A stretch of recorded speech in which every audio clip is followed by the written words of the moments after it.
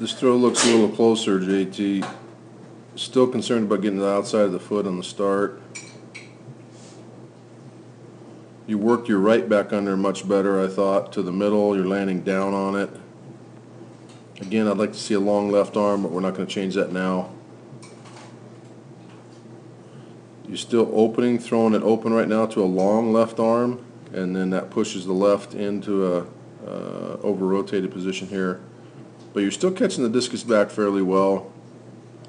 We did get a little rotation, but you're still lifting and pushing off the right. You're breaking contact with the ground while the discus is still well in hand. You got a lot of work to do, and you're already off the right.